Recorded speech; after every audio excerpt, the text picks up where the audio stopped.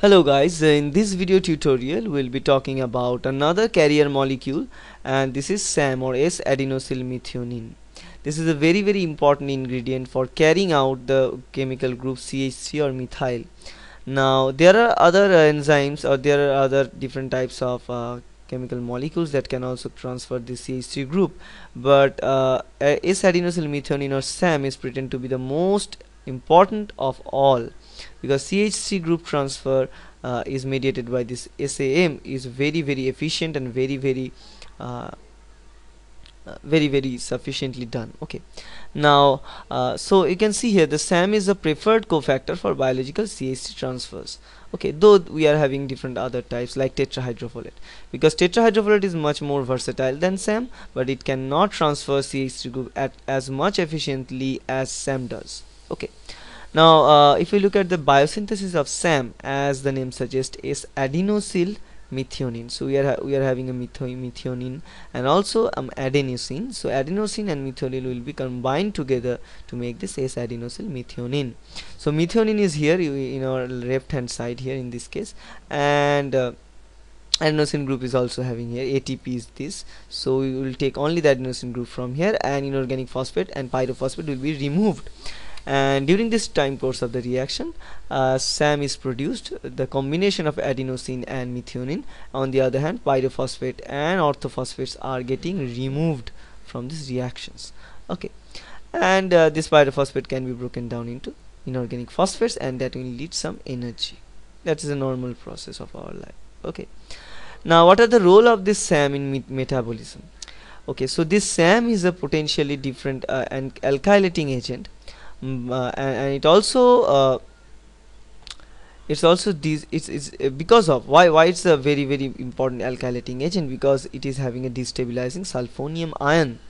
That's why we write S before this adenosine methionine. Okay, now this CH3 is subject to attack by the nucleophile. That's why it can take up CH3. It can snatch CH3 from other moieties, because it is having this nucleophilic attack to CH3 and can drag this CH3 onto itself, and then it can also give the CH3 to other moieties. Now transfer of a CH3 group from SAM to an acceptor forms this S-adenosyl homocysteine or SAH. Now again, the enzyme which convert this SAH into other components is again this adenosine homocysteine. So if we move on and see what are the basic process of doing this, we can find here. Now methionine is there, ATP is coming, and we convert them together to make this S-adenosyl methionine. Okay, so SAM is being produced. So this is the SAM which is produced. Now the enzyme which catalyzes the production of SAM from methionine and ATP attachment is called the ATP methionine adenosyl transferase. Okay, so ATP methionine adenosyl transferase transfer this adenosine group from ATP towards the methionine to produce S-adenosyl methionine. Now it is having a sulfonium ion, and this sulfonium ion is very much electron insufficient, so it can have electrophile. Okay, so it is an electrophile in that case. Now variety of methyl transferase enzymes can come here, and this methyl transferase enzymes can help to transfer this methyl group from one moiety to another moiety. For example, we are having this moiety which is R. We need to transfer this methyl group to this R to make this CH3. The methyl group donor is some other molecule. So suppose this X is a methyl group donor, so it was previously having this CH3 group to it, and S-adenosyl methionine will take this CH3 and bring it to R, and it will attach this CH3 to R to produce RCH3, right, with the help of the enzyme methyl transferase. As the name suggests, methyl group is transferred by this enzyme. That's why it's called the methyl transferase. Now after the transfer of methyl group to R, what we generate? We generate another type of moiety which is called the SHA or S-adenosine homocysteine, because after transfer of this group, S-adenosyl methionine is converted into S-adenosyl homocysteine. Now is this S-adenosyl homocysteine can again be converted into normal cysteine. So for converting this S-adenosyl homocysteine into cysteine or homocysteine, we must remove this adenosine group. So this adenosine group can easily be removed once the water is added and the hydrolysis of the bond is done. Now water will come and break this bond from this layer. As a result of this breakage, adenosyl will be removed, and also homocysteine can be generated. So this part is the homocysteine. So homocysteine, let me change the color. sorry. So this is the homocysteine part. So homocysteine part can be dragged out, so homocysteine can be produced here. Now the homocysteine, as it is produced, now we need to produce this methionine, otherwise the cycle is not being completed. So the production of methionine, or the conversion of homocysteine into methionine, can be done with the help of methionine synthase. So methionine synthase can come and convert the homocysteine into methionine. Again, the name suggests us all that methionine synthase means the synthesis of the methionine, and N5-methyl tetrahydrofolate can be the precursor for converting this methionine group, for taking this methionine group from homocysteine and drag it to another moiety to produce methionine.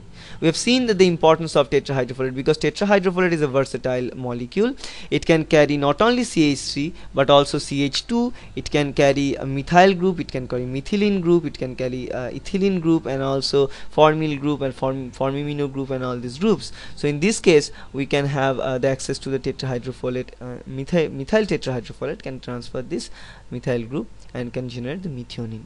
So it's just a cyclic process to go on. SAM would be converted to SHA, and the enzyme which can drag the CH3 group from one moiety to another is the methyltransferase. Now again, SHA can be converted or broken down, not converted. SHA is broken down into two components. One is the adenosine by the hydrolysis, and another one is the homocysteine.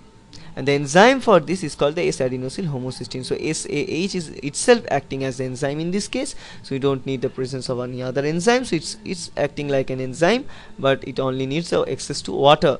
Now water is there, and it can broken down into two parts, homocysteine and adenosine. Now homocysteine can be taken up to produce methionine, and the transfer of the methyl group is mediated by the tetrahydrofolate, okay, via the methionine synthase enzyme in this case. Okay, so that's so again I'm telling you all these things, that THF or this SAM, whatever we are dealing with, these things, THF, SAM and all these things are not enzymes on their own. Instead, these things are called the cofactors. So they are helping to achieve the enzymatic reaction. They are helping to achieve the different transfer of chemical groups. That's a very, very important thing. These are not chemicals. These are chemicals, but these are not enzymes. These are the mediators of enzymes, and these are the cofactors of the enzymes. So you can see here in this enzymatic reaction, the actual enzyme is methionine synthase, but this tetrahydrofolate is just acting as the cofactor. Okay, so that's it, and I hope it will help you.